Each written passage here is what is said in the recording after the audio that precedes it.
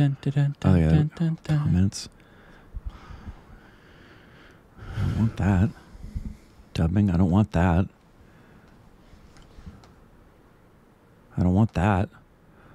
What the so annoying. Old man can't figure out technology.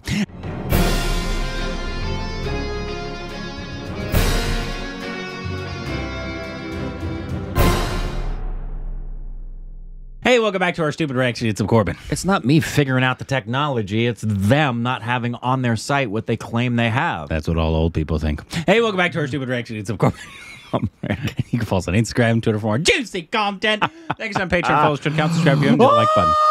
How's your dad doing, by the way? Speaking of old man bad at technology. He's doing better. He's just being a butthole. Yes. The apple doesn't fall from the tree. He's not eating his food. And they had to give him more than one enema. So once he eats and poops, they can transfer him back to physical therapy. So it's good advice to eat and poop. It is. And not to confuse the two, which many do. Today we're doing a movie review of the 2018 film Mahanati. Yeah. Maha was naughty. That's what he said. You heard him, kids. Maha was naughty. Mahanati. Mahanati. Yes. The 2018 film directed by... directed by... And written as well. And written by Nag Ashwin. And starring... it's a big production, but, yes, but the primary main person is Kirthi Suresh. And then there's also Samantha Ruth Prabhu in there. Vicky... I can't say his last name, and I don't... Vijay Deverakonda. And then this guy as well. Those are the... Yes. Dulquer Salman. Yeah, those are the main four that I'd say, but obviously it's a very big movie. Yeah. But it came out 2018, so it'll be 100% for if you haven't watched it. We saw it on Amazon. You can go watch it there. Come back, but it's obviously the story of the biography of Savitri, the actress whom we've seen in Maya Bazaar. So that's obviously where we know her from. Other than that, I knew her as kind of almost a Sri Devi type. Obviously, Sri Devi was more Hindi industry, but a beloved actress of the time. Other than people that told me she was that big of a star and that she was in Mia Bazaar, right? I knew absolutely zilch. Yep. Anyway. And I knew when we reviewed Maya Bazaar, I remember some stupid babies letting us know that her life had a tragic and early. I think it was early, like 43 or something. Something like that. Yeah. Something way too early. Yeah. Anyways, but obviously it's only 104. If you haven't watched it, go watch it. Come back. Rick, your initial thoughts, please. So I have a mixed bag of thoughts. Primarily and overall, I think it's a good movie. I think that it's especially good for anybody who would be familiar with who she is. At least I think that's the case. Yeah. Obviously, we have no idea how truthful we're taking it at face value. Exactly. And you could tell us if there's stuff that was wrong. This is way different than me seeing Elvis because I know so much more about Elvis. Or that Judy Garland. Any the Judy Garland one that you from like? American artistry, way more familiar with it. And even though we're familiar with more Indian artists now, she is definitely someone we weren't familiar with. No. So ultimately, it's a good movie that I liked. Yeah. But I was hoping it would be a movie that I would love. Yeah. So a good movie I liked. Yeah. There's some things I have that are praiseworthy, and there's some other things I have that I had problems with. Yeah. So, I've actually felt the very same way. It was a mixed bag. I was really worried about 40 minutes in because I was like, this is just not in the same way that like the first 30 minutes of Ega, where I just think terrible. Right. If you haven't seen our review of Ega, go watch it because I love Ega. I think of Ega. We both do. Is a very fun movie, but the first 30 minutes are painful. And we both agreed. Like, start it at the 30-minute mark, and we're great. So you can watch it. It's not. But were you feeling that at the first? No, I wasn't feeling that in terms of this is awful. Right. It's just, not at all. It was like especially like the acting young, it just almost never works for me. Like a lot of over the topness, and maybe it's just I wasn't invested yet. But when she almost became an adult, I kind of got quite invested in her and in her charisma and her story. And this is also a very unique biography. Yeah. Because it's not like if you were telling the story about like Judy Garland, obviously the one that just came out a few years, even though obviously you didn't like that one, it took a very serious approach to it. This took a very commercial approach, I felt. Very. Like it's not an accessible approach. It's not digging too deep. Correct. It's telling a story that, even though obviously we know nothing, most people, especially in the Telugu or Tamil film industry, probably know everything that's going on. More. All the scenes that they did, all the everything. And would point out things that they realized were so good about it and complimentary, and therefore elevates their level of appreciation of the film. Yeah. Can't help that. But it was very much more commercial. Yeah. So it took like we're just here, we're going to have a good time, and we're going to tell this. It's a celebration of her life almost. Yeah. As more of than a strict, how we in the West know a biography, right? Correct. Yeah, I put that in my notes, that it was very clear, several things, that it was clearly made with love and respect for her, and it's clearly a story that they wanted to be acceptable to all age groups. Yep. That this was, we want to find the broadest audience we possibly can, and not just in age groups, but in sensitivities. We don't want to do anything into the story that's going to cause audience members to turn away from it. We want it to be pretty accessible. Even though I would have loved that.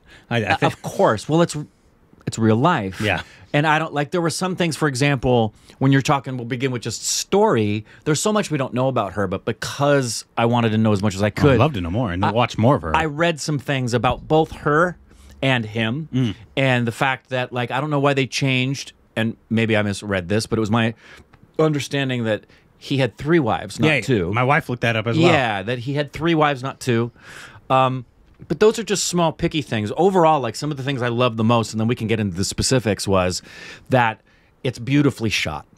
Yes, it is. And it's the scope of the production design. Insane. Incredible. It was top notch. You can't really do it better. The undertaking was absolutely massive in scope and scale. And if there was anything I was going to say about it, would be, okay, if you want to see if this industry can do something on the level of like Gone with the Wind, or you name it, that isn't a action special effects film, all pretty much practical stuff, or makes you think it's practical, that puts you in an era, and they want to show you the bigness and the details. Yeah.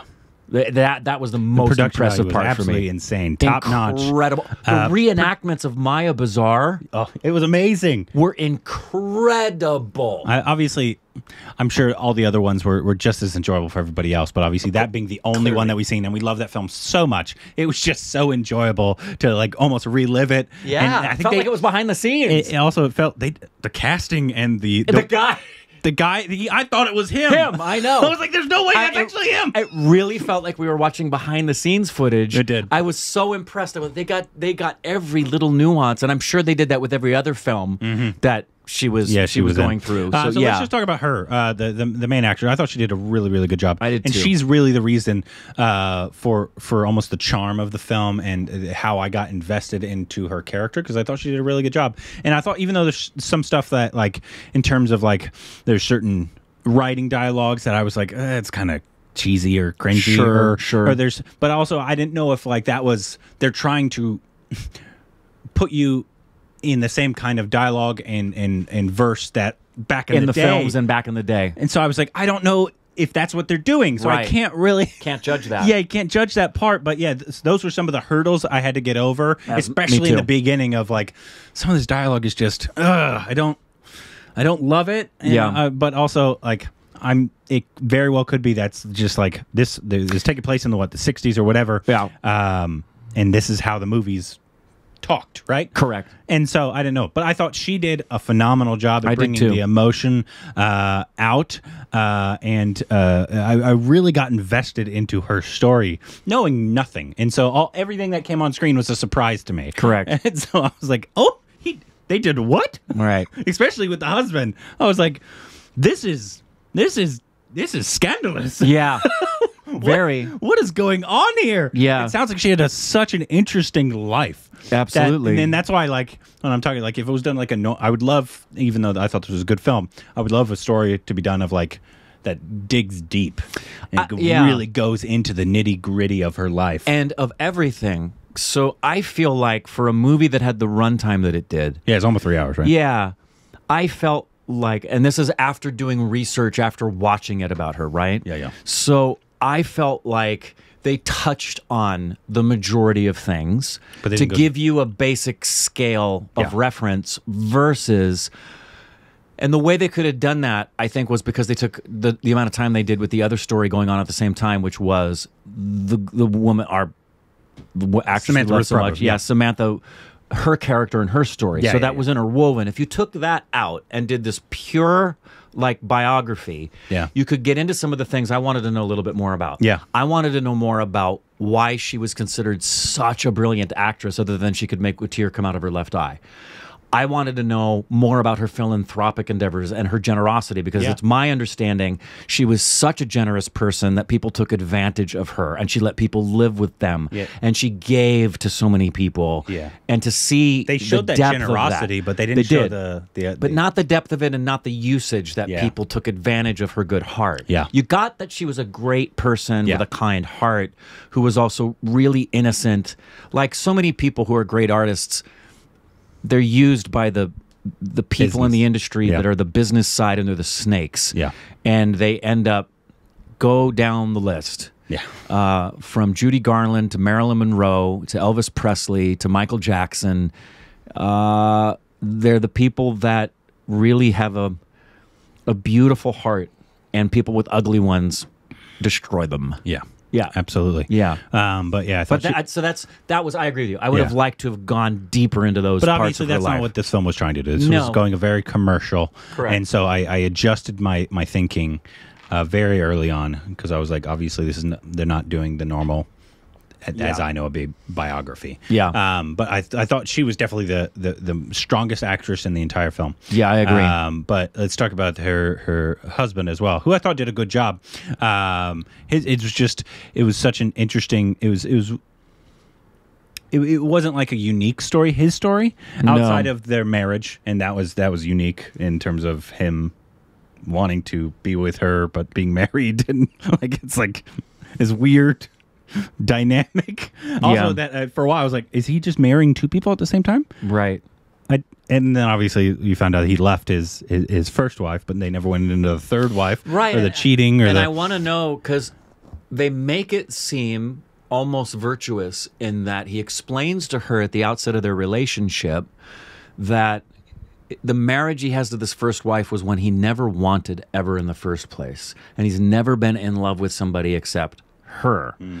Now, you can look back at that afterwards and say, oh, that's the line he used with everybody, which may be the case. Yeah, who knows? But I felt that there was, and it may have been in the writing, it was, I don't want to say it's shallow. That's a bad analogy. It was more on the top of everything. Surface level, for sure. More surface level. The whole film in knowing, surface level. In knowing versus diving deep, deep down into who this man was. Yeah. And and that's where there were points where I felt I wasn't able to connect more deeply than I would with a different kind of telling. Yeah, absolutely. But I thought he did well. I thought Samantha, obviously, I thought it was super interesting what they decided to do with Samantha and VJ in terms of how they want. It's not a new telling. Obviously, there's been many films that go like, oh, I'm trying to find a story, and then the story gets told, and they actually are connected because of the story. They're writing the story, and then you're seeing it through what they're writing. Right. That's not new, right? But they added like this love element, so they got their own kind of love story on top of that. Right. But I thought she did a good job, and so did he. Yeah. In kind of their small little niche role that was kind of almost a side movie in and of itself. Yeah, her best moment for me is one of my favorite moments of the film, and that's her last scene when she's talking to her there in the coma. Yeah. that monologue she has, I thought was very nice. Yeah. Very believable. I thought the wedding scene was funny. Yeah, I did too. I thought that was good. I did too. So I thought VJ and Samantha both did well in their roles. Yeah, you never know if that was actually like necessary, like that entire the telling part, or if you could have literally just told this story without having to. I again, with that runtime and the lack of the deeper depths, like we saw her race her car for like a blink of an eye, but apparently she was a huge collector of vintage cars and loved to race.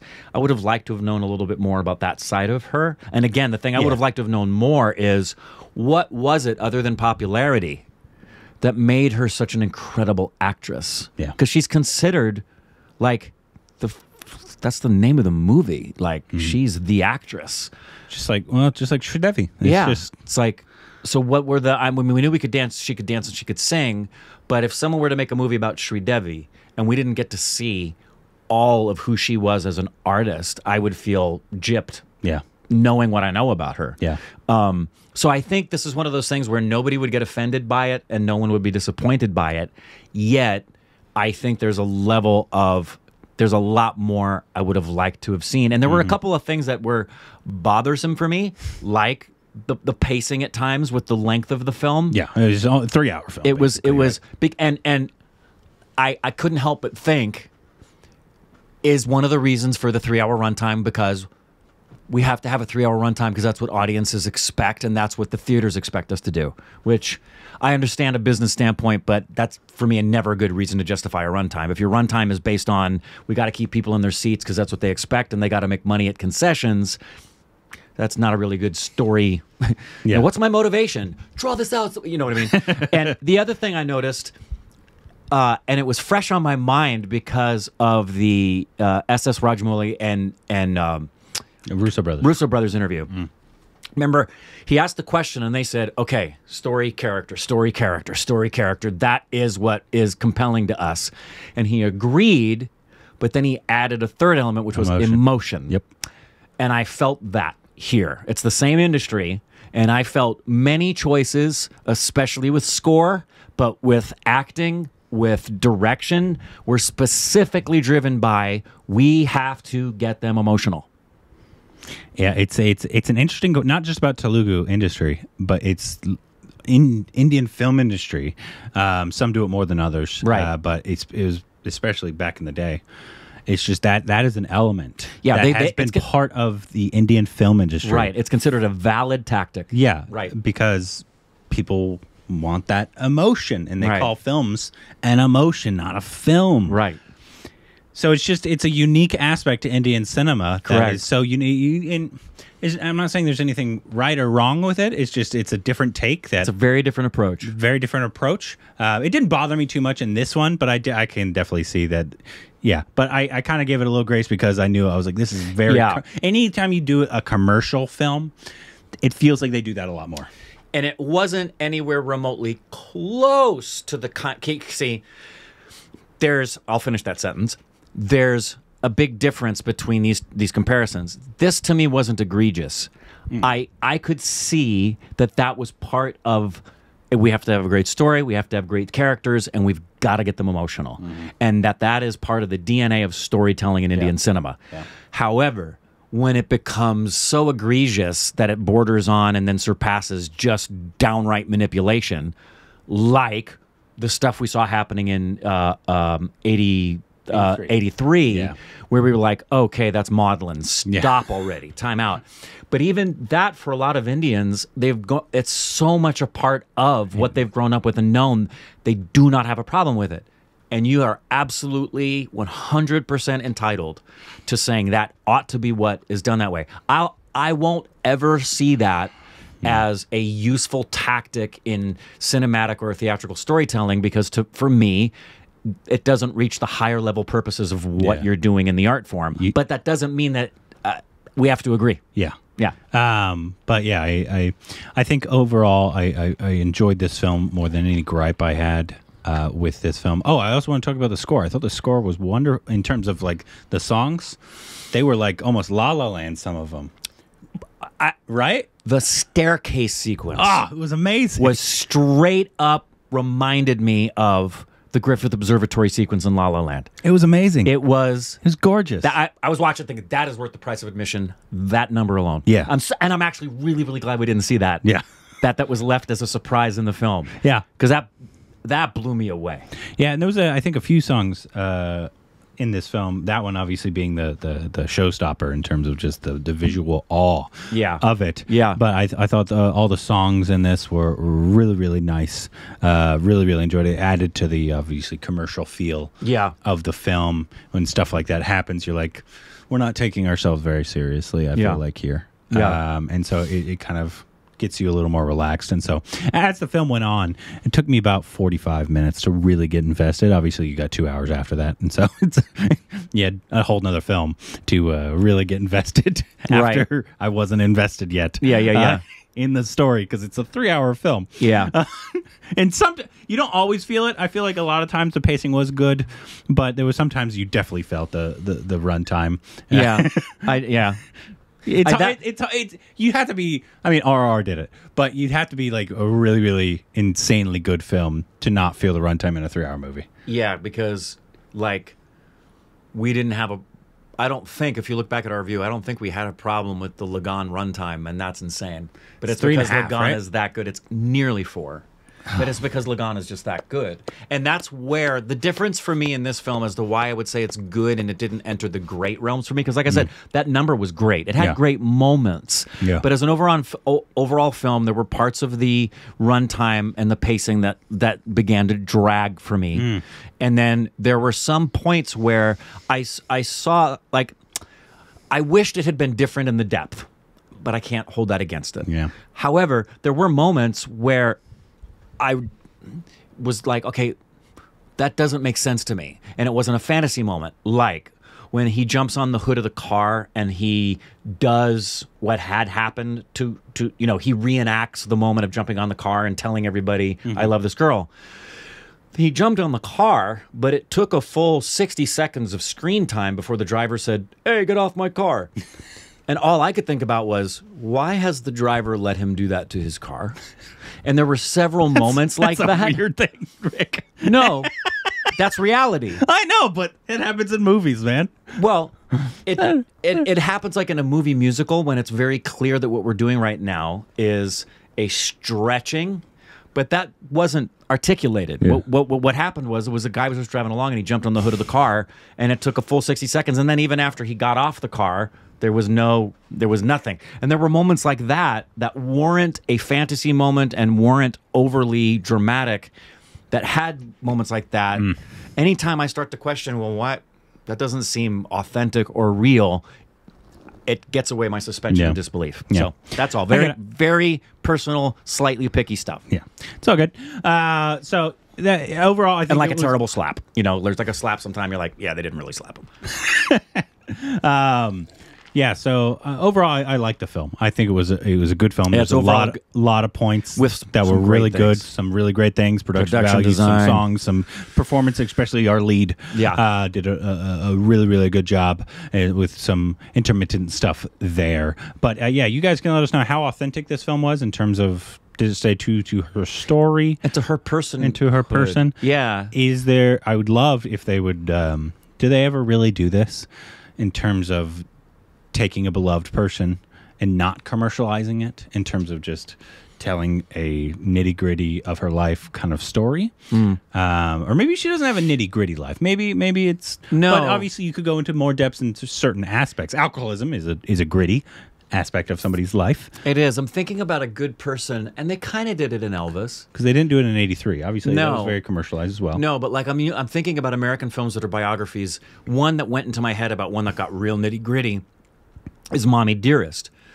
But you have to do that because Joan Crawford was crazy. Yeah. Have they done a Sri Devi one? I don't know. I don't know. But see, the thing for me was just the deeper aspects of who she was as a generous person, a collector of vintage cars, and an incredible thespian that we didn't go deeply into. I felt they did a substantially good job of why she began to drink and how drinking became a part of her life, and the financial problems she got into that were really mismanaged by those around her, not so much her. Yeah. And it's very hard for somebody who was pretty squeaky clean. Like Elvis, the Elvis biography, Elvis didn't have scandals, man. He I mean, the one thing he did do was he was philandering. We know that. It's why one of the reasons why Priscilla left him was because but everything else about him, he really wasn't. He was a good person. So there's not much drama. Don't ask his ex-wife though. No, I think she would say that he was a good person. Anyways, let us know what you thought about the film. What should be our next Telugu film, and her as well. Yeah, I'm talking like Savitri. Yeah, Savitri, and some of the films she did that would show us what it was that made her such a magnificent actress. She did a lot of different industries. She did. I think not just Tamil and Telugu. Mind-boggling. She did, I think, some Bengali and even some Hindi as well, I believe. I could be wrong. And other biographies. Yeah. Let us know what you thought about the film. People we should know. Down below.